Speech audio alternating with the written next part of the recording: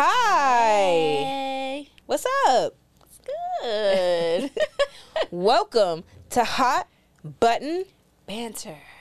I'm your host, Anari. I'm Gambeaux. And we are so excited to be here and to have y'all here with us. Today, we're going to shoot and talk about our very first episode. Woo! It's so crazy. Oh my God. Yeah. A little bit about Hot Button Banter.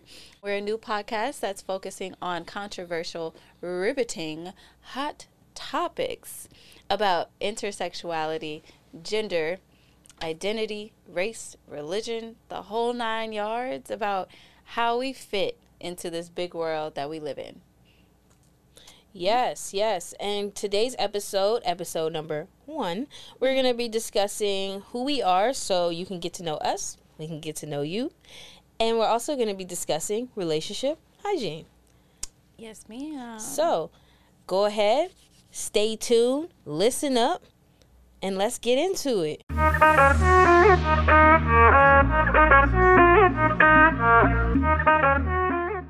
Yes, but wait, before we start, Anari, why should we even care about you and about me?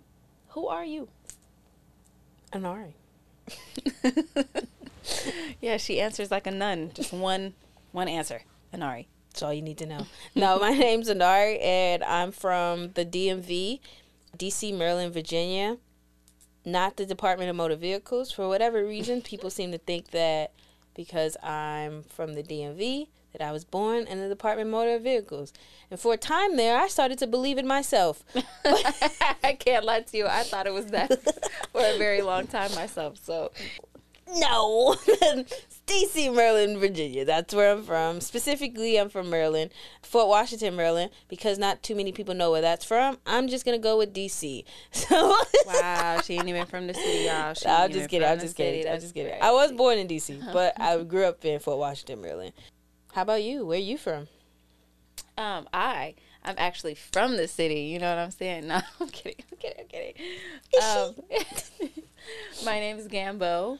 I am from Chicago, from the South Side to be specific.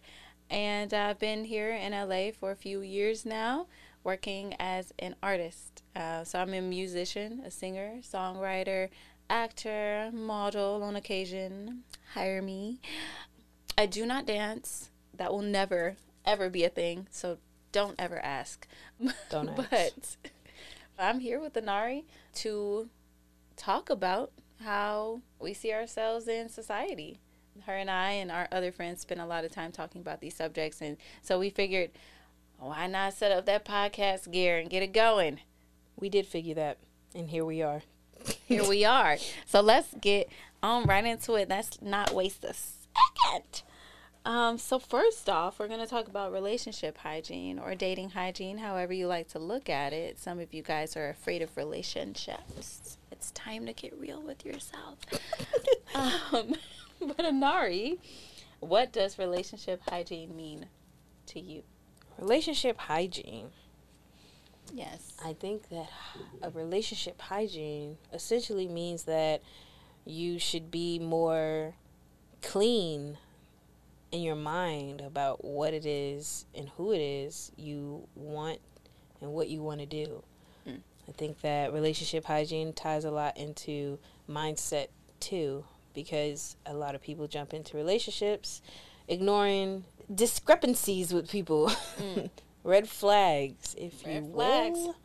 There are a lot of those, and I think that people hop into these relationships ignoring the red flags, thinking that the person that they're with is just so attractive that they can scurry on by it, but in reality they're developing an attachment to someone that they know, like in their intuition, isn't right for them, and they still ignore those important conversations or ignore those important thoughts. If you're in a dating pool and you're having doubt in the beginning of that dating pool, Yeah, from the start. Yeah, it's just creaky foundation. It's like, it just feels iffy. 9 times out of 10, they're probably not for you. I think that we should pay more attention to the person, instead of how that person looks, instead of getting the halo effect. I say that because when we have prospects for friends that we don't find attractive, we pay more attention to that person's personality and how it fits in their lives before we pay attention to the person that we're trying to date's personality and how it fits in our lives. I think that's where things kind of get blurry, because when you're trying to date somebody, you're going off of how they look with you, if they really like you. You're not asking yourself if you actually like them. So until you don't. But then you're attached. So I think dating hygiene, relationship hygiene, all of that, I think that all ties into just how you see it, how you should be seeing it, how you should be thinking about it, how clean your mindset should be. I know we've talked before about rose-colored glasses, when you really kind of just seeing everything that this person does is so nice and so great, and you're like, I love him or I love her, and like it's just and it, like, they can do no wrong because everybody's not perfect, or I can fix them. And that's it definitely has its cons. It definitely has its points where it doesn't always work out the way that we hope and the way that we think. And I think that's a good point about entering things from the start with a clear-headed point of view, and with like kind of not just an open mind, but like having a goal in mind where your intentions are set. Mm-hmm. You know what you will stand for, you know what you won't stand for. Mm-hmm. Yeah, I think that's the way I'm interpreting what you're saying. It sounds like a very clean and fresh way to do things. Mm. Very different than I feel like we probably did in our 20s, earlier in our 20s. We're still in our 20s, don't worry. Don't listen to her. Jesus Christ, I am 25. Black don't crack, you know what I'm saying? No, I'm 28. When we were... I'm not. I'm 25. She's 42. When we were in our younger 20s, maybe college age, 21 or 20 or 18, 19, it makes me think about what I see is dating hygiene. And I really see it as, first and foremost, when I think about it, I think of myself, and I think of where I stand in these relationships, where my self-worth sits, where my identity sits with being a bisexual woman. Also, I consider myself sapiosexual as well. So where I see my identity in that spectrum of sexuality as well, but just kind of being honest with myself that, I'm not all perfect all the time. I'm not all the way together, but how can I show up as my best self? Mm-hmm. Especially now as I get older, because when I was younger, I'll be ghosting people. I'll hit the deuces, disappear, and be out immediately if there was something I didn't like, or if something I saw, or if I found out that, maybe they were dating other people and I didn't like it. Well, bye. You missed out on a good one. And, as I get older, that's like, it's not always the best response to things. Like, some things deserve a hard conversation. Some things deserve sitting down and really getting through it so that you both don't go on to the next person and the person after that doing the same things, repeating the same cycle, and having the same type of reactions to confrontation that you had when you were 18. Why are you not growing? And I had to ask myself that. And like you said, I had to clean up my act. And I'm still cleaning up my act. God, oh my God, I am not there all the way yet. Mm. But I start to think about these things more as I get older. And I start to think about what used to really work for me back in my more erratic stages of dating. That toxic love, that toxic mess. It used to be kind of fun. I won't lie. I promise I'm better, y'all. But like, it was a little bit fun. Like, we fighting at Roof Chris on my birthday. Wow. Like, ooh, I feel alive. Ooh, she talking to somebody else too. Ooh. I gotta say something. Let's see how this goes. I could cheat back. Who could play that? Who could play that game? Oh, they want to see the real devil? I got something for her. No, it's like Birdman. But I'll be back next week. No, for real. Like, why are we going back to the same person? It's clearly not working, like you said. You know, if you can't have these conversations, what are we doing here? But I do think there's just internal conversations that we can be having with ourselves, which is a big part of this Hot Button Banter podcast, where it brings the internal conversations that we individually have outside into these topics that may be kind of like hard to talk about and kind of controversial to say. We might have some opinions that some people might disagree with. And it is what it is. Because, you know, if it's coming from a place of introspection where you're really starting to look at yourself in the mirror, I feel like we discover a lot of things, and then we go out in the world and we start to do better, which is a goal of mine. I will agree. It's definitely a goal of mine, too. I think the feeling of needing toxicity kind of derives from the Twilight and Vampire Diary era of our generation.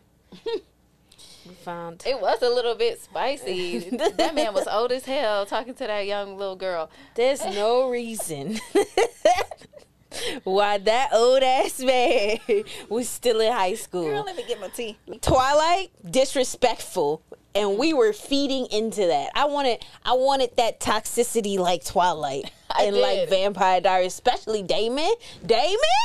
Yo, I inspired to be like Damon. But then when I look back at it, I'm like, okay, Twilight, Vampire Diaries. Might as well been the name. It might as well. That shit was actually pretty crazy because they were over 100 years old, still in high school, dating 14-year-olds. Let's be for real. Was it wrong if they were under, but they got frozen at that age? They're just living in a cycle. You can get frozen at that age and still grow mentally. A lot of adults. No, you're right. That shit was fucking weird. A lot of adults are still 14 in their heads, but they're 45. Like, childish. Do not grow at all. I'm pretty certain Damon and old boy from Twilight grew a little bit. I think they knew a little bit of something. They knew what the fuck they was doing was wrong. He did learn how to manipulate her, at least in Twilight. I didn't really watch too many episodes of Vampire Diaries, but in Twilight he definitely knew how to manipulate her. The only two characters in that show that made sense was the two vampires that was in high school, but they was dating each other. Actually, it was four of them. Were they related though? I don't remember if they were related. I know they was dating though. Well, I don't know. It was a lot of problematic things going on around that time, 2012, 2014. So all I can say is Edward could have got it from me. And top tier soundtrack, if I say so myself. Not a team Edward. You wildin'. I was team Edward all the way. You wildin'. This during Jacob. You wildin'. Jacob, I was team Jacob. This during my straight phase. Yeah, okay. Notice I said phase. I was team Jacob all the way. But now he did have long, luscious hair. Well, speaking of sexuality, I would like to start our next topic talking about our sexualities and our views on dating within those sexualities. Let's get into it. Let me grab my cup. Sexuality. Interesting. What is your sexuality? Did you say you were bisexual and sapiosexual? Oh, yes. Yeah, I identify as a bisexual woman and also sapiosexual. So her and her boyfriend are having a nice time. Josh is going to see this and be like, girl, no more, take the mic away from her. Bring her home.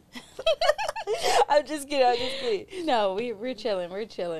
I guess I would classify myself as a baby bisexual. You know, there's a lot that I still have to learn about being in the queer community that I learned from my good friend Anari here. What do you identify as? Let's get into it. I'm lesbian. I like women. At one point I was bisexual as well. At another point I was straight. Or have I always been straight? This is just a facade. Maybe this is a phase. How do you feel about dating within your sexuality? Is it a smiley face? As a gay? Or is it a a frowny face. How do I feel dating in my sexuality? Yeah. I think that it's an interesting way of dating. No, I've always dated my sexuality, so I guess it doesn't really make sense. I don't count anything from teenage years. They don't count. Even experimentation. Even some of the women, experimentation. Teenage dating don't count. But I'm sure some people will argue like, "Oh my God, that was the love of my life." I'm sure. Are y'all still together? No, I'm sorry. That was too controversial. No. Dating in my sexuality has always been, I guess you could say it's a little bit more challenging dating women. It's not as easy as men can be. No offense. No offense.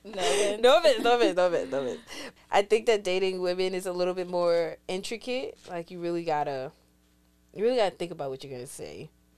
I can tell you now that there are certain things that I would not accept if someone approached me, and I know there's certain things that other women wouldn't accept if you approach them. Where it becomes a little bit more challenging. Also, deciphering whether someone is gay or not, or lesbian. I'm at that age where I can kind of tell. There's little sudden cues that you can tell if someone really likes women, if they're bisexual, queer, lesbian. Like, there's certain... It's so hard for me to tell. I literally never know. Well, I mean... Unless it's, like, outward. I've been gay for so long. Like... Yeah. You got an OG over here. I gotta figure out if someone's lesbian or not. If I care enough to do so. When I first approach you, like sometimes when I was younger, I would just approach you. I don't care. You're gonna tell me whether or not somewhere in the conversation if you like women or not. Mm-hmm. So, yeah. I do that still, but I do pay attention a little bit more whether or not I already know if they're gonna say that they like girls. It kind of helps you navigate the conversation a little bit easier if you actually can tell a little bit of whether or not they like girls. And I'm not saying that people are obvious with the way they are, but there's certain cues that women will give that you can go off of if they do like girls. Yeah, I was going to say, please tell me. Like, I need to get my gaydar up. Well, one of those cues is flirting. Even if she isn't lesbian or if she isn't bisexual, there's a thing that women do if they find you attractive, especially if they're in the same room as you. They'll look at you. And they'll look at you for a minute. And then when you look at them, they'll look away really quick. It's simple. It's like simple flirting cues like that. It's normal flirting cues even between men and women. Where it's like, but men do not pick up on that. They just be like, well, obviously she wants me. Or they'll be like, well, I didn't notice that. And it's like, well, that's me flirting. It's like, like, I'm looking. Come over. But that's a little subtle cue that you're like, oh, okay, she might be something on the spectrum. I don't know what, but she might be something because she's looking at me. Even if she's a little curious, she's looking at me. So I can go over there and have a conversation with her and shoot a shot a little, ask a few questions, see what's going on over there. Yeah, I don't know. Like, for me, it's been harder over, like, in my life. Like, I've always thought girls were pretty, and then I started talking to a couple girls before.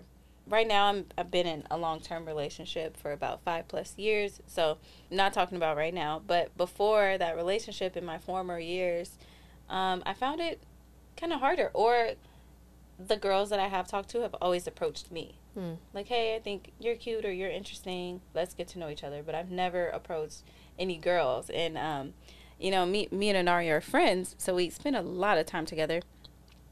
Some might even say we live together, and we she's seen me struggle on different occasions where there's an opportunity where it might be more obvious, where I didn't notice it, but she did, and she'll let me know, like, hey, yeah, I think that person might have been feeling you, and I'm like, really? I just thought they just said my outfit was cute. Like, I just thought I had that shit on today. I don't know what thought I was on one. That I had it on. But then, you know, when I think back, I'm like, oh, wow, that's what that was. I'm speaking to bisexuality in my experience right now versus men. I got it out the bag. Like, it's okay. Like, I can shoot my shot. My relationship right now came from me shooting my shot, which I don't do often, but when I do it, I feel like I can do it. And I don't feel as self-conscious as I would talking to a woman. Probably subconsciously because of those things that you were saying, where it's like, women know women. And sometimes women don't want to be approached. Yeah. That's the hard part with women is sometimes women just really don't want to be approached. Yeah, and you got to decipher whether or not she want to be approached or not. As a woman, like I know some women, like some lesbians or queer people don't give a fuck. They're going to approach you anyway. Like guys, I'm not saying that we're all the same. Me personally, I feel the same way as other women do sometimes when it's like, I just don't want to be approached. Yeah, and I'm good. I'd be good. Well, you might feel bloated or whatever it is. It's valid. You got to like navigate around that. You really got to pay attention on whether or not she do want to be approached. And you have to care if she do or don't, if you decide to go that route. Like, how badly do you want to approach her? Is it worth it to risk it to get the biscuit? To get the biscuit. That was a mouthful of words. It took me a lot to say. Say it real fast. Risk it to get the biscuit. Risk it to get the brisket. I feel like I'm finna say brisket. I'm brisket. I'm hungry now. Me too. Somebody bring some brisket to the studio. Don't forget the A1 sauce, please. I'm hungry. Like, I feel like I still have a lot to learn about the different cues and social cues of dating women. Because of that, like, because women know what other women are wanting, and like you're saying, some don't want to be approached, and then there's just like sometimes really intense feelings, or sometimes there's like you're dealing with other people's uneased feelings about their own sexualities. The women that I've talked to, I like them. I liked them a lot when I was talking to them, and it was like intense for me because it was like a new feeling that I hadn't recognized before. And sometimes I think that maybe either intimidated them or maybe scared them off. And with like guys, like, yeah, they can be like, oh, nah, she feeling me too much, like I'll back up. But usually I know how to play it cool on that end of the spectrum. Guys are a little bit more predictable, I will say that. I mean, no offense, I hope to not offend anyone, but you can usually know. And then once you get to know each other, and then it might get more complicated on what they like in a personality or what you like, but just coming straight off the bat, you know how to come. Wow, that was a wrong string of words. No pun intended. It was a wrong string of words. Some final thoughts on sexuality and dating. How do you see yourself 5 years down the line? Do you think you ever get to a point where you're like, I'm nearing this age, my biological clock or her biological clock is ticking, like, or where you feel like, all right, it's time for me to settle down? Do you think you'll ever feel that if you don't have someone in your life, where you force yourself to get to that point? Or do you think you'll just always let it flow throughout your whole life? Well, I can't really speak for what future me will do, but present me. That's fair. Present me is very more of a let it flow individual. I don't feel the need to rush it or force it. I think that forcing it kind of ruins the spark of things. And I also like to become friends with somebody before I actually start dating them. And I know that's like difficult in this day and age of dating. But it's definitely an aspect of dating that I enjoy exploring, is being a friend. Because like I said earlier, I think that we pay more attention to a person's personality when we're friends than when we are romantically interested in them. Yeah, where you're like, well, I wouldn't have a friend that did this to me. Meanwhile, your man cheating on you 6 times this week. You wouldn't let your friend disrespect you, but then you will let the person you're with disrespect you. It brings me into what your partner's community looks like. Do they have family members? Are they letting family members disrespect you? Are they letting their friends disrespect you or come at you? It can also stem over to dating in friend groups. Would you let one of your ex's close friends hit you up and be like, hey girl, I always thought you were cute. She didn't deserve you. It's just so many different areas where disrespect can seep in. But I guess more specifically, family. Does it matter to you that your partner's family likes you or accepts you into their community? Does it matter? Would it stop you from dating someone? I don't think it would stop me, depending on the circumstance. If your family just, I like to, for the most part, a lot of us come from not the greatest circumstances. So we can't, so in hindsight, if the family is not the greatest family there is, but you figured out. You had no control in being born. You had no control over that. I can understand not wanting to be around them that often. Now, would I like a partner that's family oriented? Yeah. Because I grew up an only child and not that big of a family. So it would be nice to have an extra family, but it's not a necessity. It's not something that I really need. And what if they were like disrespecting you? Like they were like, girl, fuck that bitch. Like we your ex was better. We like your ex better. And then your partner's just sitting there like, stop saying that about them. I love her. And you're just like, even though they're sticking to my up face, to you, I don't know to your about face, you. behind your back, maybe even social media, just a messy family, just messy. Well, I never really cared about if people talked about me, for real. But your partner's family? I never cared if people talked about me. That's not, if Did they you have talk kids with them? If they talk about me behind my back, I don't care. It's not my business.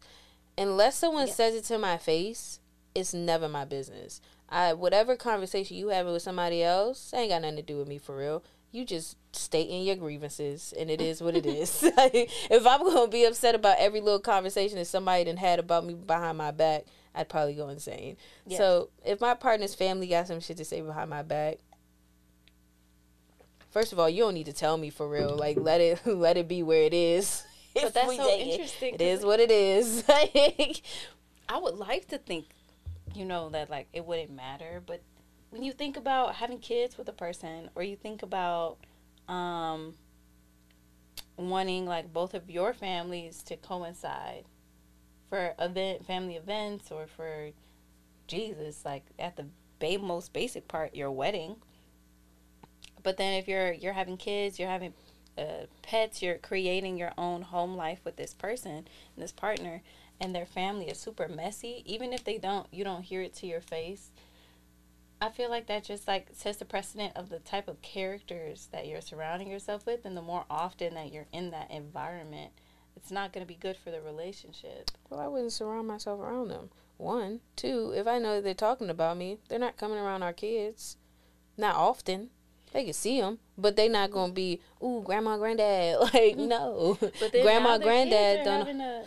But now your the kids are having a lesser of an experience for both sides as well. And that's why I would hope that I wouldn't get into a situation where my partner's family doesn't like me. Because if they don't like me, we gotta have a conversation anyway. Because what it is that you don't like. Because I would like to have a relationship with y'all, since I have a relationship with your daughter. So what it is. Let's figure out what this problem is and have a discussion like adults, instead of talking behind each other's back about it. So now if they don't want to have that type of conversation, now I got to determine whether or not this person is worth going through that with or not. And I don't think it's fair to that person to be broken up with because the circumstances that they were born in wasn't necessarily their fault. Like they didn't ask to be here. So what if they're not standing up for you though? How would I know if they're not standing up for me if I'm not there to see it? Well, if they're coming back telling you, they said this and they said that, but it's now years, and these family members, what if they're still talking about you years later? Clearly, they're not getting the message. It's not getting through, or it's not getting through enough, or it's not getting through at all. Well, then they probably just, like I said, the family dynamic isn't much of one where it's easy for you to have a conversation with them. And that's not something that you really ask to be in. Like, if that family dynamic has always been like that from the day you was born up until now, they ain't gonna change their ways just overnight. You can't teach an old dog new tricks. If they don't want to listen, they don't want to listen. Very mature. Now, it's kind of up to you on whether or not you want to be around that or not. But I'm not going to sit here and tell my significant other they can't be around their family. At that point, we starting a cult. No, I'm not saying say that. I guess the way I would think about it is, I'm not saying don't talk to them, but me personally, I want my partner to stand up for me. And I want you to make it known.